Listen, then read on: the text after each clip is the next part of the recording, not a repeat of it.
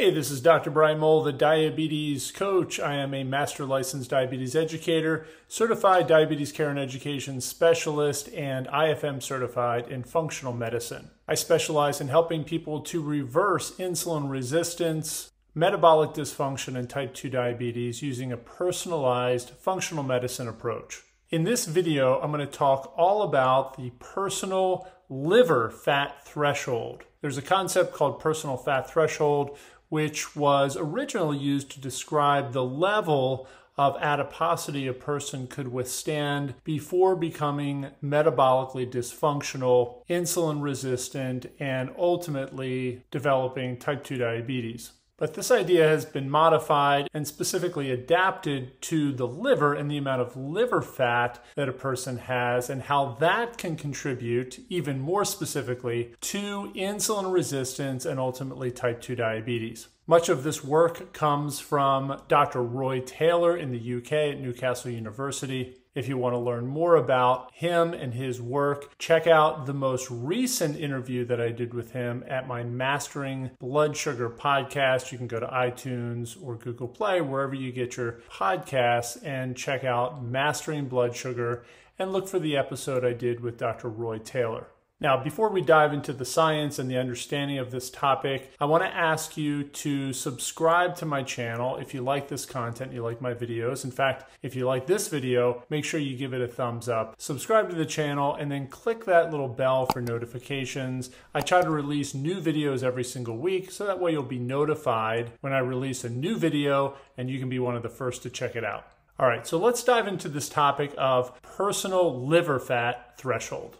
There is a strong and well-established correlation or connection between fatty liver disease, non-alcoholic fatty liver disease, and insulin resistance and type 2 diabetes.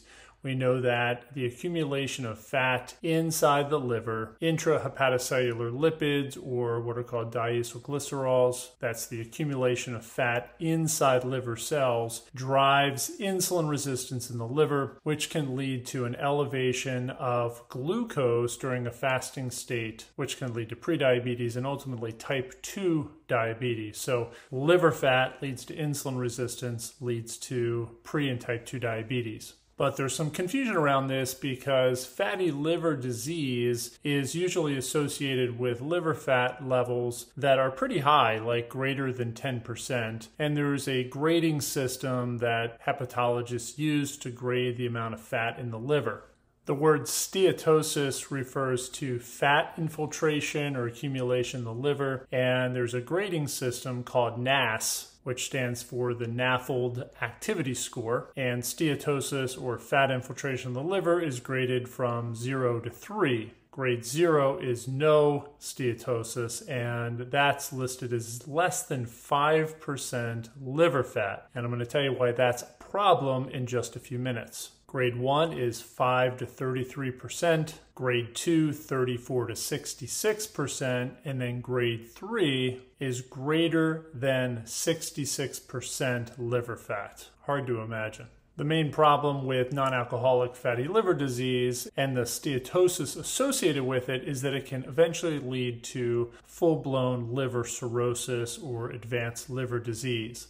So there's steatosis, and then that moves into a condition called NASH or non-alcoholic steatohepatitis. Then it progresses to fibrosis of the liver and eventually cirrhosis, which is the final stages of liver disease. But what we're talking about is way before any of that, and in fact, most people with type 2 diabetes are not going to develop fibrosis or cirrhosis of the liver, but they are going to have fat accumulation in the liver. And that fat percentage can range anywhere from just over 2% all the way up to 10% or more. Now, as I mentioned a few minutes ago, currently a liver fat percentage of less than 5% is considered normal. But this becomes a problem when certain people have a lower personal liver fat threshold to where a smaller amount of liver fat can lead to insulin resistance and ultimately lead to type 2 diabetes. And again, a lot of this comes from the work of Dr. Roy Taylor in the UK. Dr. Taylor did 2 landmark studies assessing the connection between liver fat and diabetes remission. And these were interventional trials where he used a dietary intervention, a low energy restricted dietary intervention, to help people lose body fat and lose liver fat and pancreatic fat. And the point was to see if the people would go into diabetes remission. And in fact, in these trials, about half or more than half did in fact go into full remission, A1C in the non-diabetic range without any medication. The first trial was called the DIRECT trial. It was a larger research study, and they looked at people with a wide range of BMI or weights. And the average person in this study, in the DIRECT trial, had a liver fat percentage of 16%, so a lot of liver fat. That was compared to a control group who had just 5.5% liver fat. In the DIRECT trial, the liver fat of the participants went down from an average of 16% to just 3% liver fat, and 60% of them went into diabetes remission or reversal. And what Dr. Taylor found was that there were differing amounts of liver fat that each person had, and if they saw a reduction to a certain level, they achieved remission. There were some participants with very high BMIs, for example, a BMI of 45, that only needed to drop their BMI to 42, but they dropped their liver fat percentage enough to go into remission. So the amount of weight, the total weight, even the BMI, was less important than the change in BMI and the liver fat percentage. He also noticed that there were people with a lower BMI who were also achieving remission when they dropped their BMI by about 2 points. So he did a follow-up study called RETUNE, and this study was done in non-obese participants. So in the RETUNE trial, the average BMI was just 24.5. So technically not even in the overweight range, which starts at a BMI of 25. And they were matched to a control group with a similar BMI, but who did not have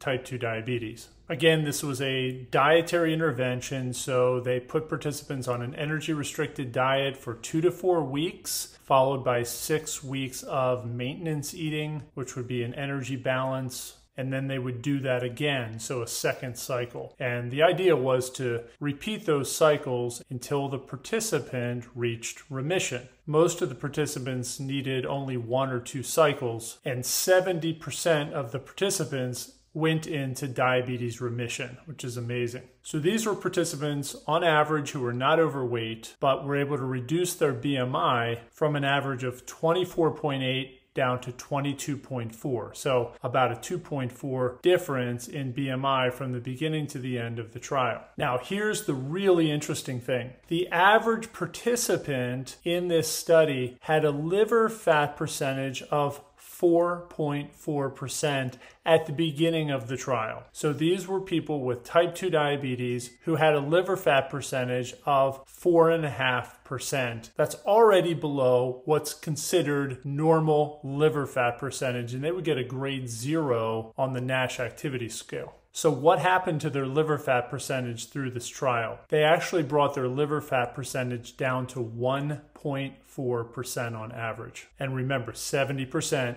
went into diabetes remission. So this idea of personal liver fat threshold is an important one, because you may have a liver fat percentage of 3% and have type 2 diabetes, where someone else might have a liver fat percentage of 5% and be totally fine, or even 6 or 7% and not have diabetes, even though they have fat accumulation in the liver. So how do we measure liver fat percentage? The best way is through an MRI. Of course, the gold standard would be a liver biopsy, but we're not going to do that. So the best way and the way that Dr. Taylor and his colleagues did it is with MRI studies, imaging. Most people aren't even going to do that.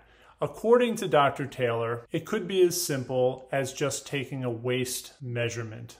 So there's a simple test called the waist to height ratio. You can measure your waist right around your belly button in the widest part in either centimeters and inches and divide that by your height in either centimeters and inches. Obviously use the same units when you do the calculation. And your waist to height ratio should be less than 0.5. And if you tend to have a thinner build, like you've always been on the thinner side, and you are battling your blood sugar, battling your insulin sensitivity, you might want to get that down even more, like closer to 0.48 or less. There are a few other markers that you can look for. One of them, a simple one, is fasting glucose. If your fasting glucose levels are above 90, then there's a good chance you have some degree of insulin resistance in the liver. That is likely, not always, but likely coming from intrahepatocellular lipids or liver fat. You can also look at your triglyceride levels. Now, if you're on a really low carb diet or an energy restricted diet, your triglyceride levels might be suppressed, but we want to see your triglyceride levels under 80. Definitely under 100, but really under 70 or 80 is ideal for metabolic health. If you look at a lab report, normal triglyceride levels go all the way up to 150. But again, in the Retune trial, the starting point for the participants with type 2 diabetes was a triglyceride level of about 140. So they were at 140, which would not be flagged as high, and they were already above that personal liver fat threshold that was driving the insulin resistance and diabetes. At the end point of the trial, when 70% went into remission, the average triglyceride level was down to 88.5.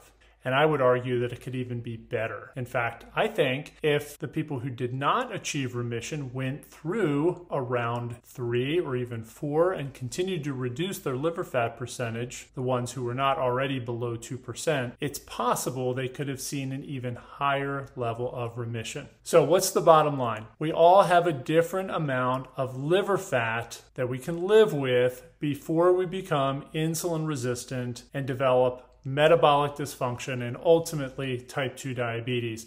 And that can range anywhere between about 2% to about 10%. Most of the time, non-alcoholic fatty liver disease is considered to be a liver fat percentage of greater than 10%. So if you're battling with a high morning blood sugar, high fasting blood sugar, but you're not obese or even overweight, check your waist to height ratio, make sure it's under 0.5 or maybe even under 0.48, and then you may need to set a goal to work on reducing liver fat in order to improve insulin sensitivity and ultimately good blood sugar control. I always recommend working with a skilled physician or doctor or nutritionist who knows how to administrate an energy restricted eating strategy similar to the one that Dr. Taylor uses. If you want to learn more about that, I have a book all about it. It's called The Pro-Fast Diet. You can check it out on Amazon. The Pro-Fast Diet, book I wrote a couple of years ago, all about using an energy-restricted dietary approach to reverse pre- and type 2 diabetes and insulin resistance. All right, guys, that's it for this video.